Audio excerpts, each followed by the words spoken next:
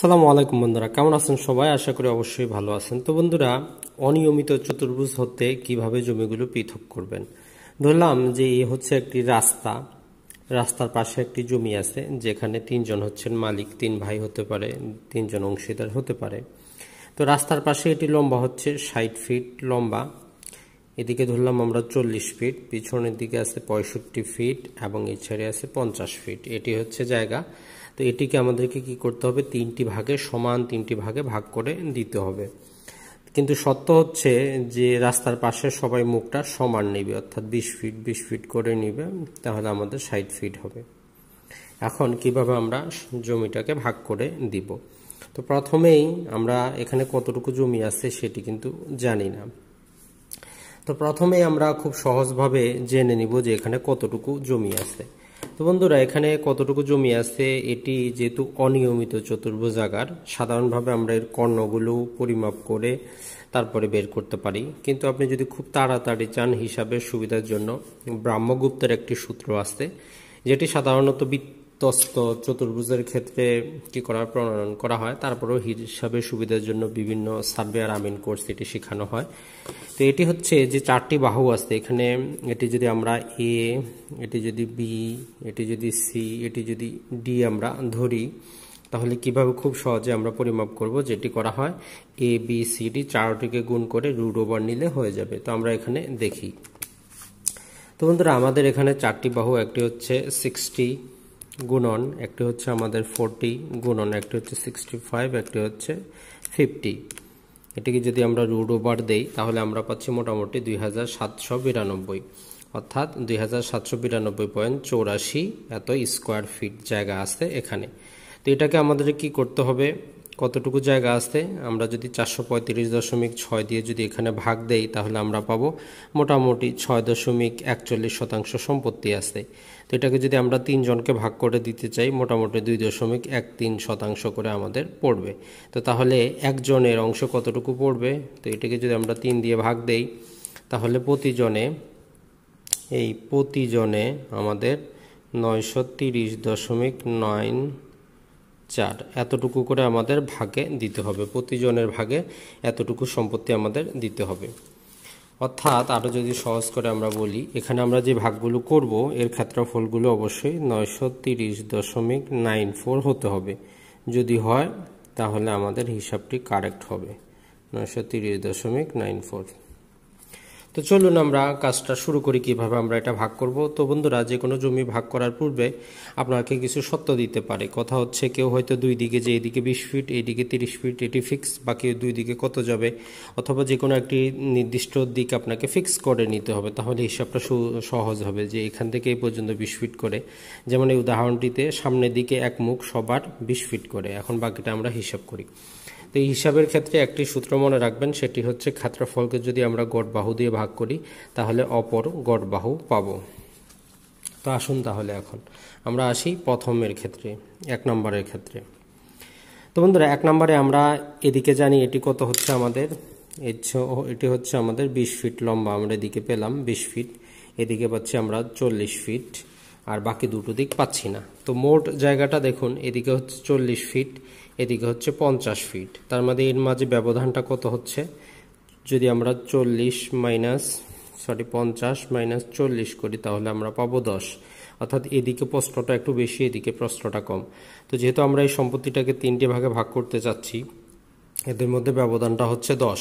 তো আমরা যদি যেটি করব সেটি হচ্ছে 10/3, অর্থাৎ 3.33 করে বৃদ্ধি করে দিব। তো এখানে যেহেতু আমাদের কত ছিল 40, তো এর সাথে আমরা যে প্রথম ভাগটি করতেছি এর সাথে আমরা 3.33 যুক্ত করে দিই, তাহলে এটি আমরা পাবো 43.33।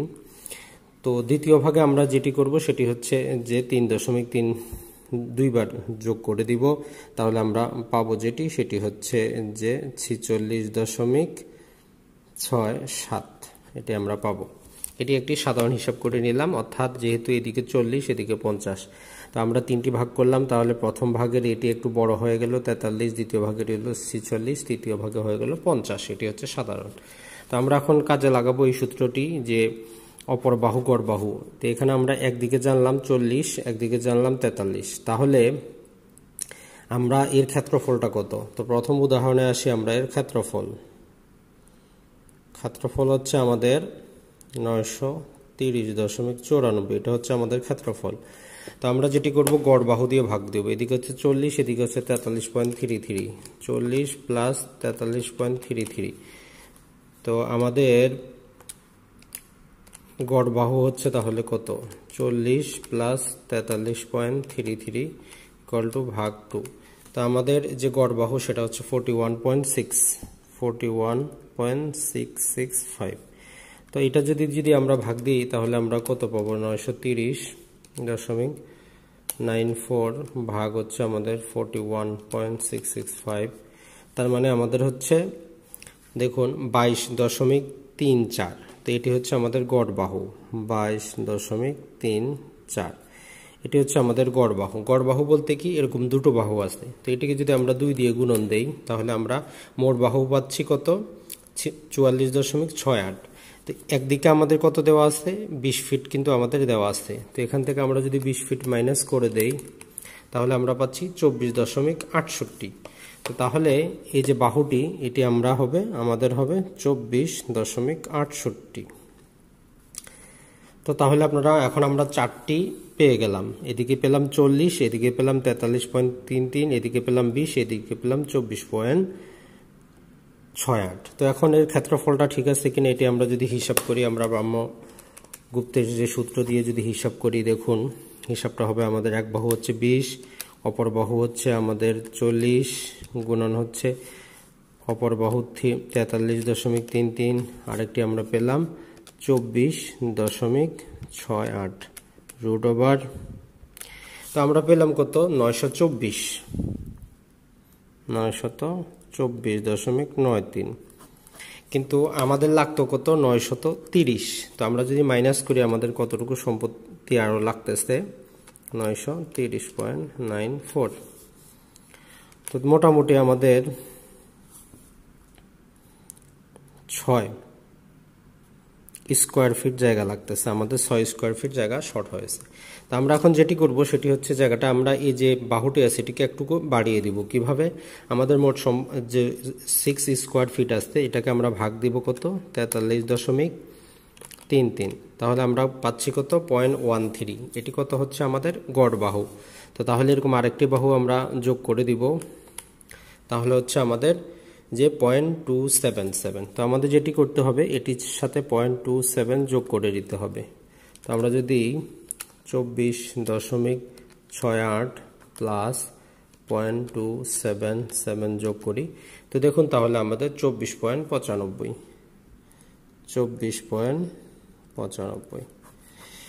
তো এখন আমরা দেখবো এতটুকু নিলে আমাদের এতটুকু আসতেছে কিনা। তো এটা আমরা গুণন করব কত, 20 দিয়ে গুণন দিব আমরা 40 দিয়ে, গুণন দিব আমরা 43.33 দিয়ে।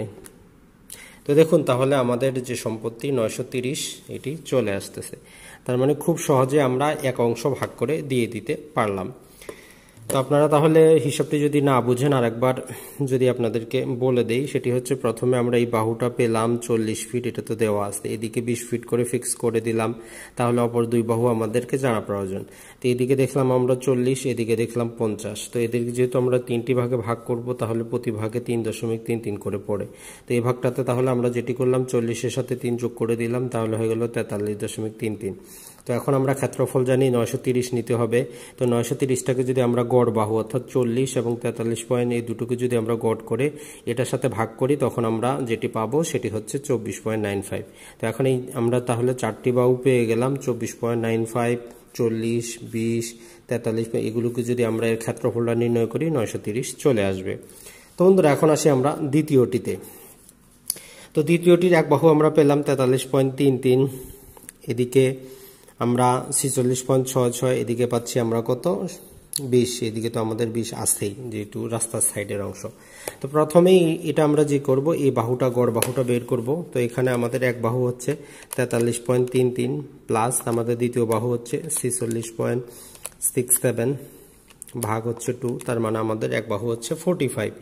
এই বাহুটা আমাদের যে গড় বাহু এটি হচ্ছে 45। তো আমরা যেটি করব 930 0.94 আমাদের মোট জমির ক্ষেত্রফল, ভাগ দিব আমরা 45, তার মানে হচ্ছে যে এর গড় বাহু এটি হচ্ছে 20। তো যেহেতু গড় বাহু বলতে দুটো বাহু, তো আমরা একটি যে টোটাল বাহুটা হচ্ছে 41, তো এর মধ্যে আমাদের এক বাহু তো ফিক্স করা আসতে রাস্তার পাশে 20%, 20 ফিট। তো আমরা 20টাকে মাইনাস করব, সরি যদি আমরা আরেকবার দেই 43.33 প্লাস 46.67 ভাগ 245, আমাদের মোট ক্ষেত্রফল হচ্ছে 930.94 ভাগ 45, আমাদের গড় বাহু এর যে আস্তে আস্তে 20, যেহেতু গড় বাহু বলতে দুটো বোঝায়, তো এখানে আমরা আমাদের আস্তে আস্তে 41 মাইনাস করবো আমরা 20, তার মানে আমাদের 21। তো তাহলে এই বাহুটা হবে আমাদের 21.375। তো তাহলে আমরা এই বাহুটা পেয়ে গেলাম। তো এর ক্ষেত্রফলটা ঠিক আছে কিনা এটি কিভাবে বুঝবো? 4 বাহু আমরা পাচ্ছি, এদিকে হচ্ছে আমাদের 20 ফিট, এদিকে হচ্ছে 21.57 ফিট, এদিকে হচ্ছে 46 ফিট, এদিকে হচ্ছে 43। তো আমরা যদি হিসাব করি গুণন 20 গুণন 43.33 গুণন 46.67 রুট ওভার, তো দেখুন তাহলে আমাদের আস্তে আস্তে 929.78। তাহলে আমরা প্রথমটি পেলাম, এটা যদি আমরা দ্বিতীয়টি লিখি 929.78, আর প্রথমটিতে আমরা পেয়েছিলাম যেটি সেটি হচ্ছে যে 930টা আমরা পেয়েছিলাম। তো এখন আসি আমরা বন্ধুরা তৃতীয় সর্বশেষটিতে, এটি তো এটিরও দেখুন এই বাহু হচ্ছে আমাদের 50, এই বাহু 20, এই বাহু হচ্ছে আমাদের 46, এই বাহুটা আমাদের নাই। তো আমরা প্রথমে এই বাহুটা বের করে নিই। কিভাবে বের করব? আমরা একটি জানি হচ্ছে 50 প্লাস অন্যটি হচ্ছে 46.67 ভাগ হচ্ছে 248 হচ্ছে এক বাহু। তো এইভাবে না বের করে আমরা আরেকটি ভাবে আমাদেরকে বের করতে হবে, সেটি হচ্ছে যে এখানে টোটাল দৈর্ঘ্যটা হচ্ছে 65, তো আমরা 65 মাইনাস করব, 65 থেকে কতটুকু আমরা দিয়ে দিলাম 24.68 আমরা একবার দিয়ে দিলাম, তারপরে আমরা দিয়ে দিচ্ছি এখানে 21.575, তার মানে 18.75 আমাদের, তার মানে 18.75 আমাদের বাকি আছে, 18.75 আমাদের বাকি আছে। মানে হচ্ছে এই যে বাহুটা এটা 65 ফিট ছিল, এদিকে আমরা 24 ফিট দিয়ে দিয়েছি, এদিকে 21 ফিট দিয়ে দিয়েছি, এখানে বাকি আছে আমাদের আর 18 ফিট। তো এখন আমরা দেখি যে তাহলে আমাদের বাকি সম্পত্তিটা ঠিক আছে কিনা। 18.75 গুণন 50 গুণন হচ্ছে আমাদের 46.67 গুণন হচ্ছে আমাদের 20।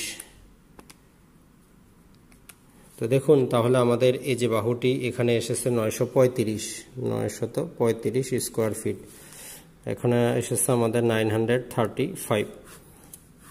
তো আমরা এই তিনটি ভাগে ভাগ করলাম। এখন কথা হচ্ছে যে শেষেরটিতে কেন বেশি আসলো।